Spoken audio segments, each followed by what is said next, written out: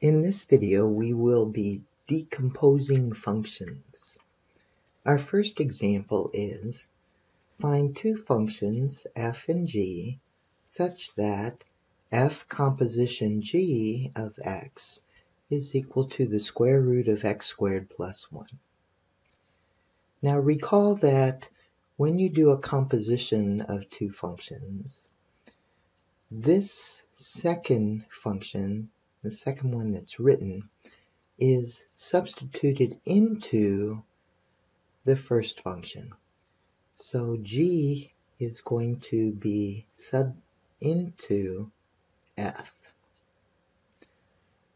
So we can think of this second function, this g function, as my inside function.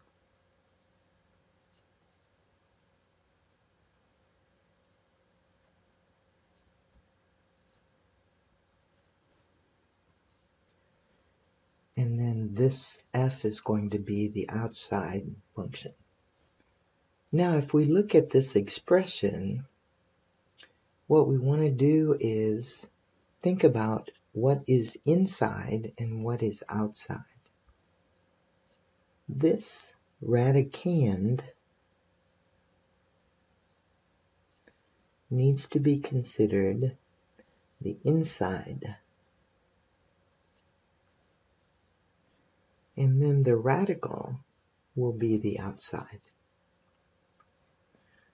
So since g is my inside function, g of x needs to be x squared plus 1. My radical is my outside part, and f is my outside function. So my f of x then needs to be the square root of x.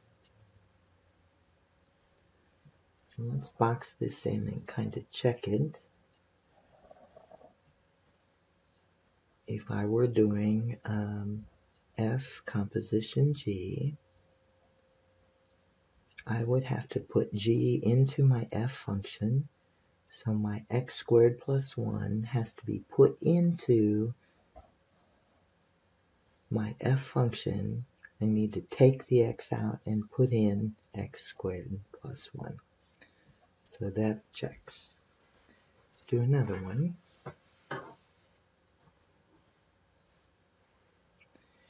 In this example, we're asked to find f where g of x is x squared plus 1 and f composition g of x is 1 divided by x squared plus 1.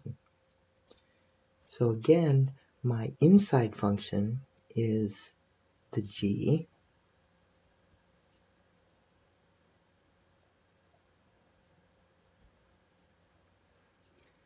and my f is my outside function.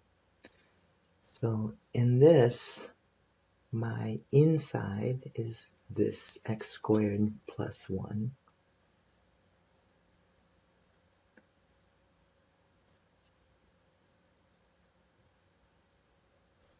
And my outside is 1 divided by that glob of stuff.